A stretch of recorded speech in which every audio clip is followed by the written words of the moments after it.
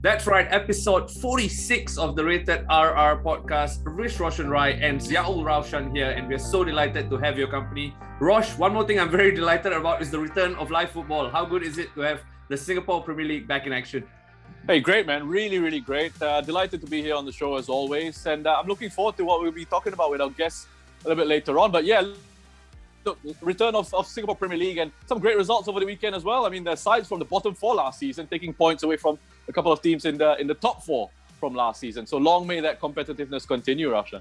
A quick stat attack there by Roshan, already laying down the bottom four, top four. Rosh, always counting on you for the best. Speaking of the Singapore Premier League, two guys who have yet to make their bows in the 2022 Singapore Premier League, but we're seeing plenty of them as the season goes along, is Ryhan Stewart and Riki Kimura. Welcome to the show. Boys, it's excellent to have you with us. You guys were recommended by Ikhsan to join us on the show, and he casually said it's the Rated RRRR. I had to get that out of the way. It was a bit difficult. He said there'll be plenty of good stuff coming from the both of you. So what kind of relationship do you guys both have on the pitch? Riki, perhaps I start with you. Yeah, cool. Thanks for having us on the show. Appreciate it. Yeah, me and Ryan, I guess we met each other during our time at Warriors FC. So that was a very interesting time. So we came in, and I guess he was just the person that I got along with the most. And I guess every time we just hang out with each other and do a little bit of shooting, and he shoots at me and I save. And then afterwards we just got really close through from Warriors. Then we got close with Ikhsan, and I was already close with Jacob from NFA. So we all just kind of bonded together and we went on a lot of overseas trips. And I guess that's just where the friendship grew. So really close. Yeah, no pressure, guys. I'm hearing that there's a lot of interesting stories that you guys are going to be telling us. Ikhsan was saying that you guys have got great stuff on each other, Ryhan. What can you tell us about your relationship with Riki? Yeah, I think me and Riki, we are close to each other because we both have the same attitude. We used to come early to training, get out the field, first one there. And also I'll be honest, last one to leave as well. So we do practice his goal kicks and practice shooting. Yeah. So we just bonded there, and then as we went on, we just got closer, I guess, to the rest of the group as well, like Jacob and Ikhsan. Yeah. And I think you guys have some kind of clothing line as well that you guys have started together, the four of you. Is that right? Yeah. So we had during COVID, times are bad. So we had to started to use Ryhan's marketing skill from his diploma at TP. Yeah. And then we created a little online shop called No Cap Label. I think we did pretty well. We sold some decent brands and a little bit of profit in there. That's cool. Is that still going on, Ryhan? Oh no, the shop is a bit on hiatus at the moment. Okay. Hey, Good to know that. Good to know that. There's another thing I wanted to actually jump in here, because you guys do a little bit of modeling as well. How's that coming along? Go on, Ryan. Oh, for me, it came along during COVID as well. During this modeling agency DM'd me and was we're interested in having me and my brother come in as their models. And so I was like, why not? Because I can earn a bit of pocket money on the side.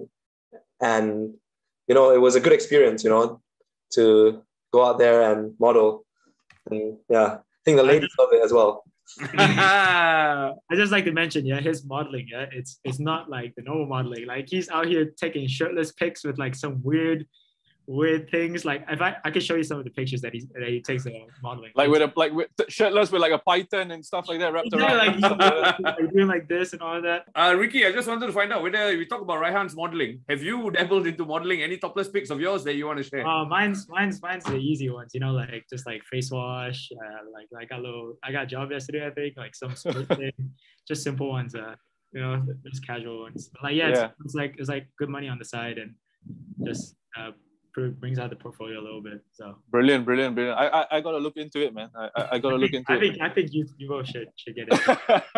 So for those marketing people listening in, the Rated RR doesn't mind doing stuff like that. And let us know. All right, enough of the fun stuff. Let's get stuck into the football, shall we? Ryhan, starting with you, do you think you found your position at right back? Is that where you feel most comfortable almost? Yeah, because I've played everywhere, if you think about it. Yeah. I played centre mid, I played on the wing, I played everywhere, almost everywhere on the pitch except goalkeeper. And I think right back is where I believe I can like utilize all the skills I have to the best for the team. Because I've got pace, I've got stamina, and I think skill wise I'm also there for right back. It's good for me. So yeah, probably right back's the best position for myself. And so I think I found my kind of position now. Yeah. You know what's great about it as well is it seems like the fullback positions in football are becoming a lot more important, right? You look across the world game, and it's sometimes in certain teams, for example, I think of Liverpool, and you got your fullbacks as your playmakers almost. Ryhan, I want to come back to you on this. What do you think are the kind of qualities that you need to succeed in that position? Yeah, I think modern fullbacks are becoming more and more attacking and being more of a part of the attack. So I think for a modern fullback, you need to have the stamina to run up and run back and be able to join the attack when the team needs it, so you can overload the other team. So that's one thing you need. You need a good lungs and to keep going up the field. Because like some games I'm going like 10, 11K a game and like high speed distance of over like 1K. So like I'm sprinting like the most in the team usually. So yeah, I think one of my main strength is my speed and my stamina for being a right back. Riki, just coming to you with a similar sort of question. Roshan touched on it there, the evolution of positions, right? The goalkeeping position has evolved in time as well. And right now we see a lot of extra man. The goalkeeper is essentially the extra man in possession these days. So is that something you're comfortable with playing out of your feet? I mean, you know, like especially with the system that like Singapore is now trying to implement, especially with the under 23 as well. There's like playing out the back, as well as in Balestier right now, we're trying to play out the back as well. It's something that, I mean, I have to admit that's something that I need to work on.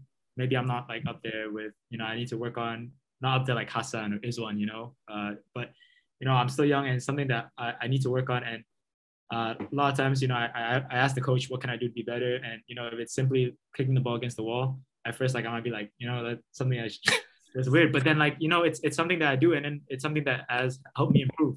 But, you know, like it takes time and like I'm willing to do whatever it takes. And yeah, definitely like playing out the back, I think it's gonna happen because it's the only position right now that is not being used for like creative purposes, you know. And I feel like last time it wasn't the right back and left back, but now it's like the fullbacks and next is gonna be a keeper for sure. So definitely, I think it's gonna be something that it's gonna be prevalent and it's something that I probably need to work on a lot more.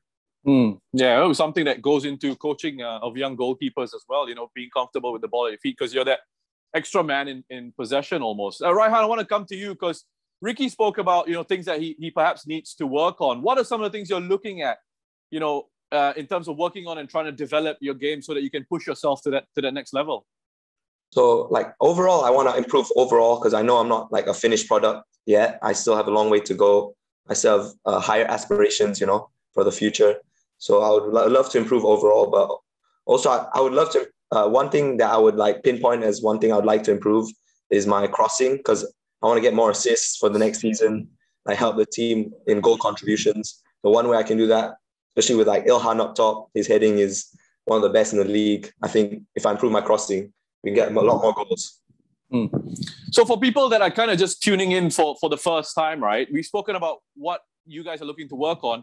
Tell us a bit about your strengths. You know, what do you bring to your respective teams? Riki, why don't we start with you and then we'll go to Ryhan. For me, I personally feel like my key strength is, you know, my height. You know, I feel like with my height, I'm able to do more than maybe like be able to reach certain shots that maybe some keepers won't be able to. And especially, I just love like the high balls, crosses, anything that gets inside the box. I just love like picking them off, especially like just picking the balls off. And I think that one of my key strength as well is like communication. Just talking to my center backs. I don't mind being loud and telling my center backs off sometimes.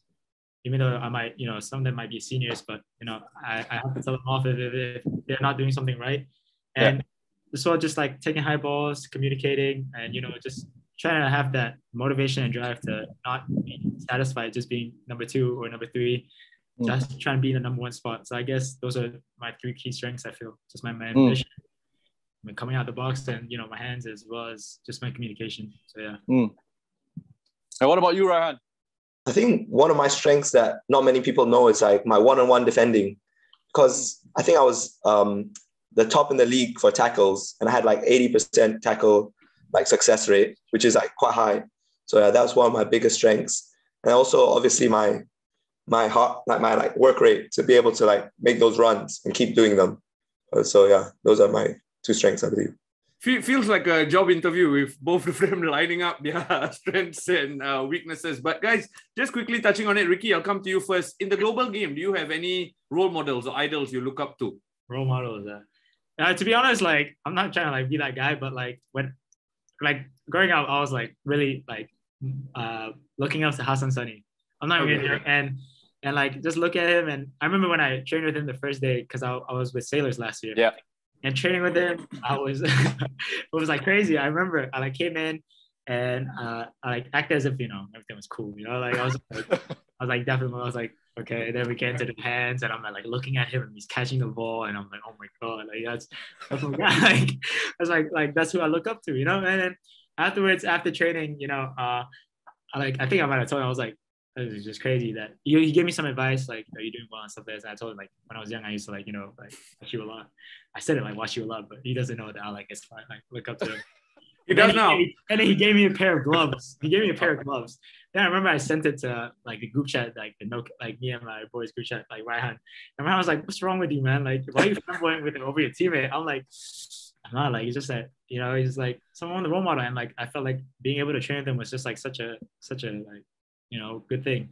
But if you're like talking as well, like professional footballers, like I've been looking into Edouard Mendy. I think like the story that it goes through, I feel like not only is he like a good goalkeeper, it's just that the story, the story behind it is something I look up to as well. Yeah, those are probably two, Fascinating because it reminds me of Raushan, it reminds me of Anu talking about how he was a big fan of Haris, right? Remember that, Raushan? Yes. Yeah. So it's interesting to see that it's not just me, a fan, feels that way, right? Even players in the fraternity feel that way about certain players. Yeah. It's crazy because like even sometimes like I think the other day I was at under-23 and I think just before we had a friendly against Sailors and I remember I was just like walking and Hassan was like, hey Riki, I'm like and sometimes he replies to my stories and comments on my posts and I'm like at this point Ryhan is like rein it in, bro, rein it in. Ryhan, who's your idol, bro? Like when I was growing up and being a Liverpool fan, Steven Gerrard was one of my idols. And as well as that, for some weird reason, I really liked Dirk Kuyt. So he was my biggest idol growing up, Dirk Kuyt, for some reason. Oh, wow. I just really liked him as a player. And any local players that excite you? I mean, when I first came to TAM, I was also like, because I was signed to Tampines SPL 18, and all the players there, they had like a lot of big players, Daniel Bennett, Mustafic. I was like very like starstruck by these guys. Khairul Amri up front as well. Like all these guys with over 100 caps for Singapore, like loads of caps. So yeah, these guys were the guys I like looked up to when I was like, as well when I was younger. Brilliant, man. Brilliant to hear all this stuff from coming from you guys. I mean, Ryhan, I just wanted to get your thoughts on a couple of other things, actually.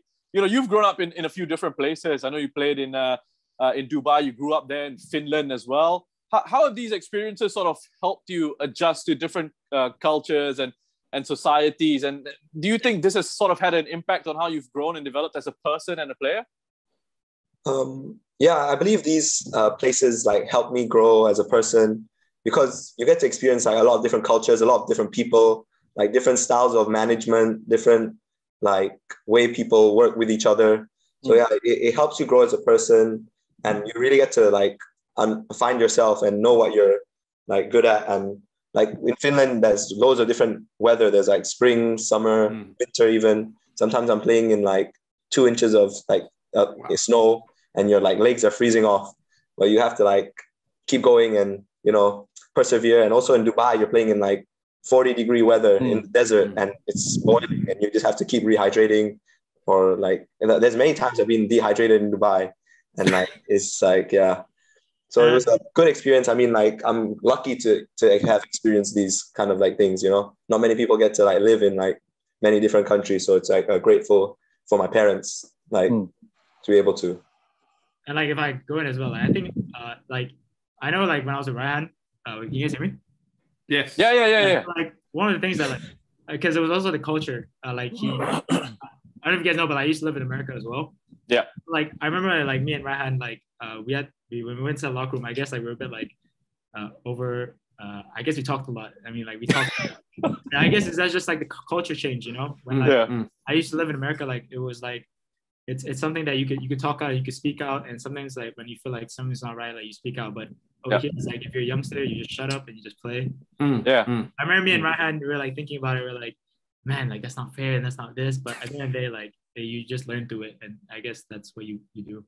Oh man, I'm with you guys. You know, I'm with you guys in the sense that I feel like sometimes here it's a society where, you know, it's all about respecting your elders and not saying anything or not picking things out when you think, you know, something is wrong. You know, you can be a young person and still speak out. You know, I completely understand that and completely encourage that. So it's great to hear that from you guys as well. And I grew up in Singapore all my life. So, you know, I guess we all come in with sort of different experiences and try to bring that to the play. Right. Yeah, I actually didn't realize that Riki grew up in America. So again, it's interesting to find out about the different cultures that come into the league, right? Ryhan, I'll stick with you for the next question. We're looking ahead to the 2022 Singapore Premier League season, right? So it's another season at the Young Lions for you. What are your targets? Because last year, I dare say the Young Lions caught a few people's eye with their performances. What are the targets on a personal level first for yourself? On a personal level, I would like to obviously get more like contributions towards the goals of the team, like because goals help win games. So if I can help contribute with the goals, we can win more games. So yeah, so get more goals and assists for the team, and then personally also perform well so I can get called up for the national team. So those are my personal goals, and I think for YL overall we would just want to keep our performances there and get results as well. Not just have good performances, but the results to match it as well. Because we had like some really good performances last year. I remember against Albirex, the coach was saying we were like playing really well. And against like Lion City Sailors, we were scoring against them and playing really well there. So I believe we can, if we continue the momentum from last year, we can definitely get some results and hopefully we can like finish mid-table. Yeah, I think what's interesting for me is to see the different sort of coaches and the styles. Riki, you're having a smile there when Ryhan was talking about finishing mid-table. What was that about? Go on. No, I remember like in Cambodia, me and him were talking about like I don't know if I should be saying this. Like we're like talking about like each other's teams, you know? Like I was like, if like Ballister finished above you, like wouldn't we be better than you? Then Ryan's like, we beat you twice last year.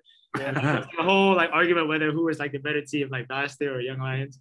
But I don't want to get into that. So no, you should get into that, man. That's what the league needs. We need more of this rivalry stuff. We need more of this. People are too safe. People are always like, yeah, we'll see what we can do. But you know, the other team is also a good team. Go on, man. If you want to be honest, I think I have a lot of like. You better watch out. You better watch out. I'm just saying. You better watch out. I'm just saying. There's not people watching about this, right? I mean, like, any chance both of you want to put a wager out on this podcast before the first Young Lions Balestier game? I'm going, Ryan. You tell me. We'll just see. We'll wait and see. I have a lot of biasness towards my club, so I just told him like, you know, we're gonna finish above you and all this other stuff. But he was like, oh, y'all not good. Y'all do this. That. So even him, not only him, because I was an under 23, so all of them. That's right. So it was like 8 versus 1. So like, it was on. Brilliant. Ryhan, you touched on it there. The aims for this season, personally as well as a team. And you talked about keeping up with the playing style from last year, but there has been a coaching change going into 2022, right? No more Philip Orr as Nasri Nasir who's come in. How is it different in terms of approach, tactics, man management? How is it different, Nasri's style? I think Coach Nasri is also trying to play the same like playing style because it's a national philosophy, you know. We want to play good football. So yeah, I think Coach Nasri also wants to continue what we did last year. Obviously, there's going to be a few changes, but overall, we want to keep playing good football, attractive football, high pressure, you know, high pressing, possession-based football. And but the differences in management, I think Coach Nasri, they're both very good. Like both two of like really good managers I've worked with and coaches. But I think Coach Nasri is more like man management. He likes to pull players aside, talk to them individually, you know, like talk to them about like what they can do, what they can improve, like individually and like. Yeah. And then Coach Philip is like very tactical and it's we always do a lot of tactical work in training. But I think, those are the main differences between the two. Interesting. Sorry, just final question to Ryhan here. Riki, we haven't forgotten about you. I promise we'll talk about Balestier right after this. Ryhan, you touched on it earlier between the banter between Riki and you in terms of rivalry, and then Roshan said that's what the league needs. We've seen rivalry between you and the Geylang fans last year. Can we expect more fireworks this year? I think there's going to be definitely more fireworks. Like, to be honest, I'm quite talkative on the pitch. Like, a lot of players don't like playing against me or like playing like, because I like say a lot of like stuff on the pitch, like, but I don't say anything bad. I just say like, when they make a mistake, I'm just like, well done, keep that going, like keep doing that, you know, like, and like stuff like that, you know, it's just lighthearted stuff. A lot of players get annoyed by it, but you know, if they get annoyed, they don't play their best, so it helps the team. But you know, with Geylang, I think their fans just like didn't really like me, but you know, it's all part of the game, you know, the banter between fans and players. Yeah. Oh, I love it. I love a Maldi player because I used to be like that as well. And with Geylang, and we used to have No Ali, or we had No Ali on the show, and he will tell you all about the times when we used to curse and swear at each other. And again, it's one of those things where I was a younger player and he was an older guy, right? And he'd say all kinds of stuff, and I'll be like, just yeah, you're old and whatever, blah blah blah. Yeah. Brilliant. I love it. The league needs more of that, man. I used to fight with ID Iskandar and all that on the pitch as well. So it was excellent. So this is the kind of stuff that I think, you know, really keeps it interesting and keeps it going. Riki, let's go with you now. You know, you made an interesting move for me. You went to Balestier. And, you know, I think competition for the number one spot is going to be quite fierce, right? They've also got Rudy in there. Hyrule has also come into the club. How do you see that going for you? Yeah, I mean, those are like two like great goalkeepers. I mean, I think the goalkeeper union is like fantastic. I think we have one of the best goalkeeper unions with Rudy and Hyrule. In terms of like how it is for me, I mean, of course, we're a union, but we're all trying to fight for the number one spot. And then they're like, you know, I'll never be like satisfied just being like second choice or, you know, with third choice. So they're great competition. They're great people. They're great friends. They're great characters. But I'm trying to fight that number one spot, and that's how it is. And it's something that, you know, I asked the coach, what can I do, you know, to fight and do all this. And like I'm just learning. And of course, I'm still young, you know, compared to them. They're you know, they probably have national team caps. I'm still a young boy, so I don't want to push my limits. But at the same time, I'm there to I'm behind them. You know, I'm trying to get their spot. Yeah, I think what was interesting for me was last year when you came in, and you came in under difficult circumstances, right? Zaiful had left the club, and you came in, and the pressure was immediately on. I think the first game that you played was against Tampines, if I'm not mistaken. Yeah. And I thought you did really well. Do you see, you know, perhaps maybe not being given enough game time, giving enough an opportunity this season as something that could hold you back, or do you see it more as a learning experience and something for the longer term? Yeah, you know, like I said last year, it was such a great time for me. I mean, of course, like the circumstances was bad, but in order, like having like the boss believe in me as well to put me and start me, and like it was like the first time in my career where I was in a professional club and they trusted me, you know, and I hope that I repaid my trust. And we got a few wins, we got clean sheets, and managed to go up. And after that, like you're kind of on cloud nine. You feel like I'm capable in this league. I can prove myself. Even though I'm young, I can keep a clean sheet. I could win. I could, you know, get like team of the weeks on like some Instagram post, you know? So of course this year, you know, there's more competition. Last year, Zaiful was out. So it was only me and Zach Curley-Long and Martin Moon. Yeah. But like with this year, we got like Rudy, who's a national team keeper, like previous national, and Hyrule, you know, with all the previous national team, and Geylang, number one.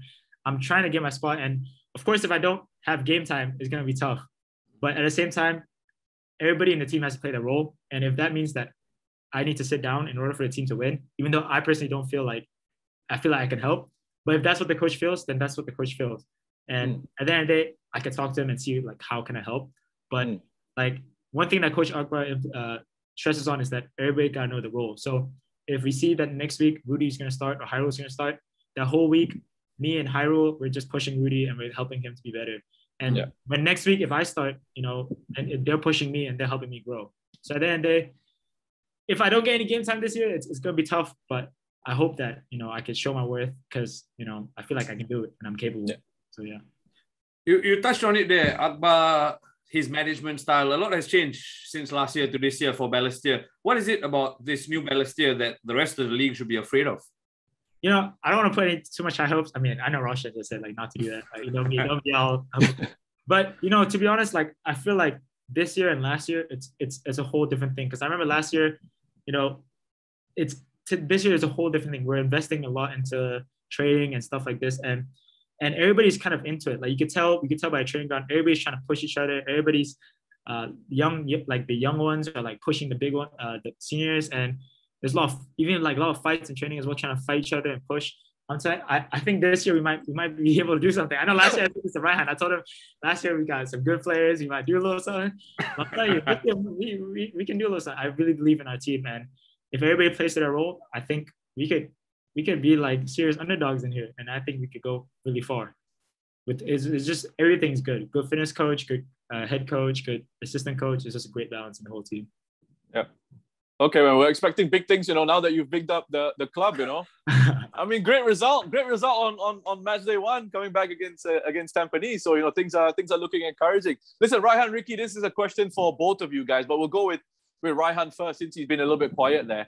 What are the plans for, you know, your respective careers? What kind of steps do you think you need to take to sort of meet those targets, Ryhan? So my main goal is to go overseas and play in Europe. So overall, I just need to keep improving every year, like keep working, putting the work in, keep improving. So I believe I'm gonna go there someday after NS. So yeah, I think I'm on target maybe, but we'll have to just wait and see. Just keep improving every year, keep putting the hard work. You know, I've been doing a lot of stuff outside of training as well. Like I'm just like, you know, putting in the hard work. I think hard work will pay off in the end.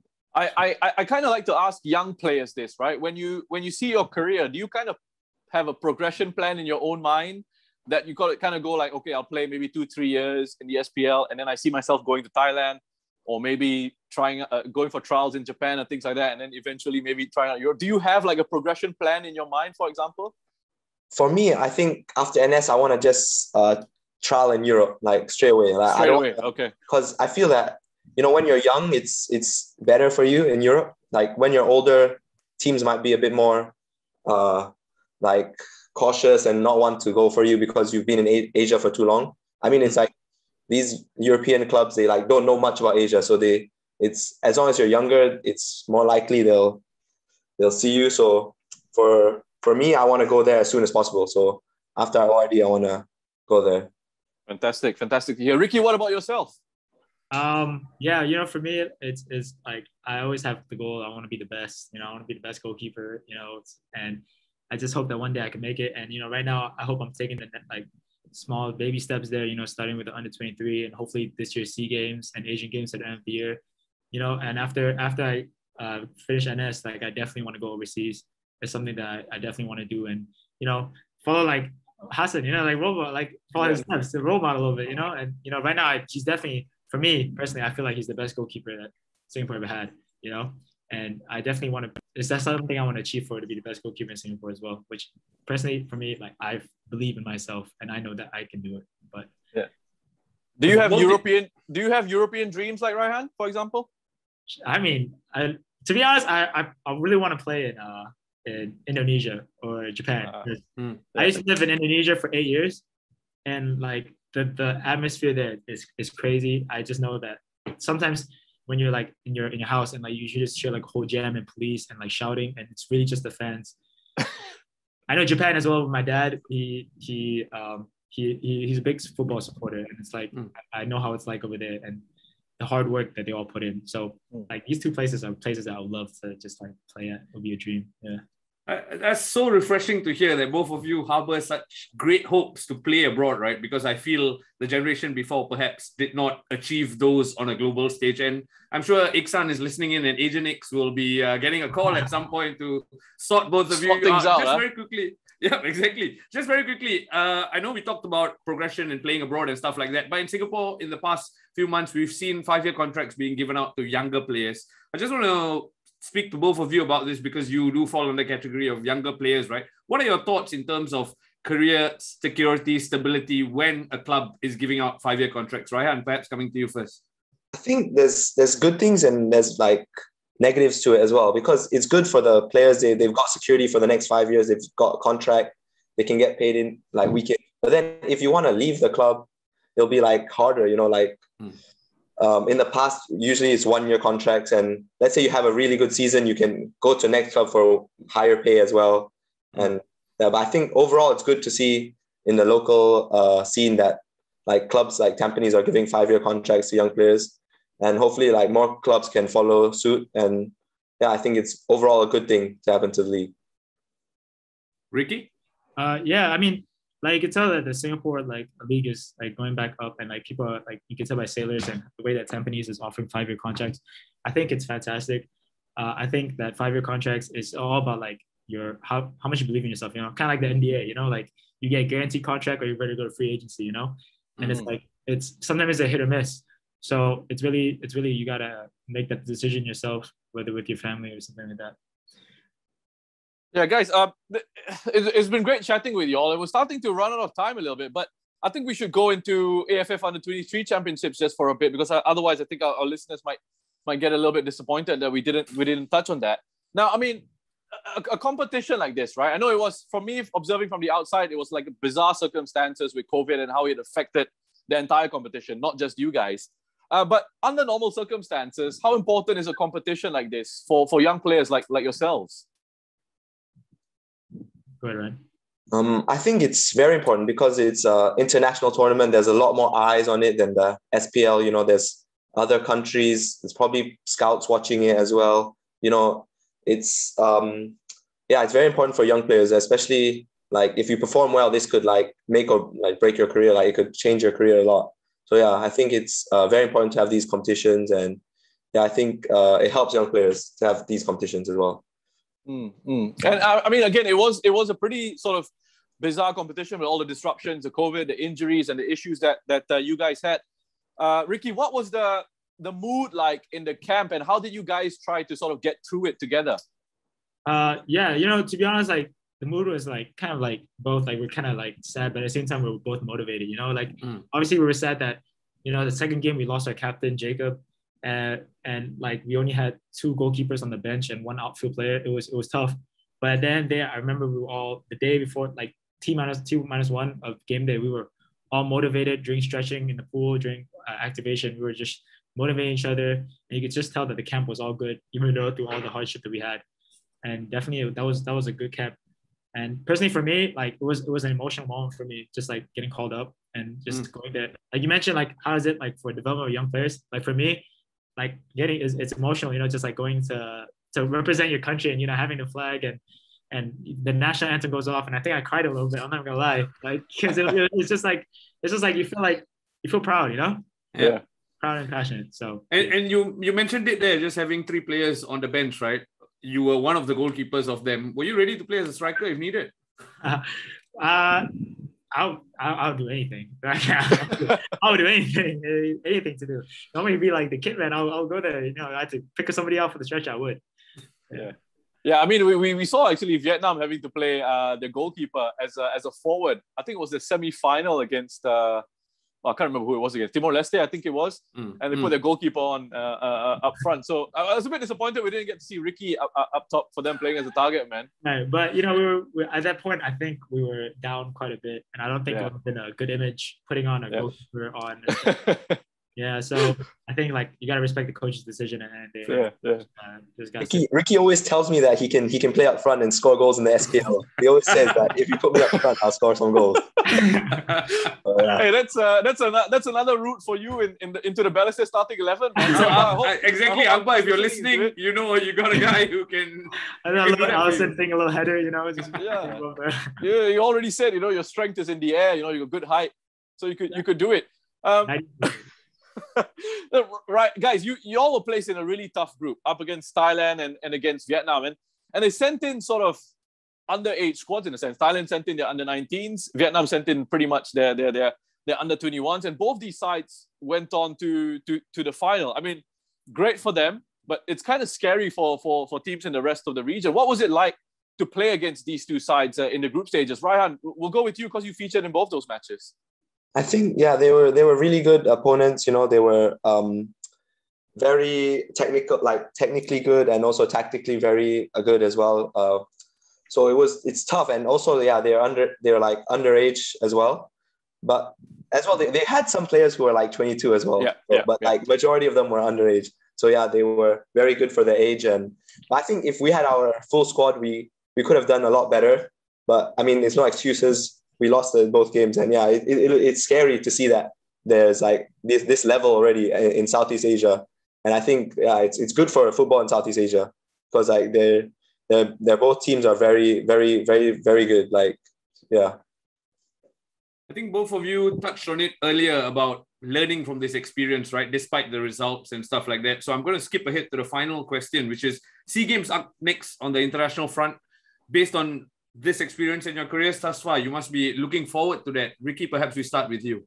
Yeah, I mean, I'm like super excited about it, and like if the opportunity comes and they call me up, like it's something that I would definitely be like insanely proud of, and my whole family and everybody just like supporting me, my mom especially, and not only that, just like a bunch of coaches as well. Like they're just like it's just something that I really definitely want to do and something I want to be part of, and it'll be something I'm super excited about.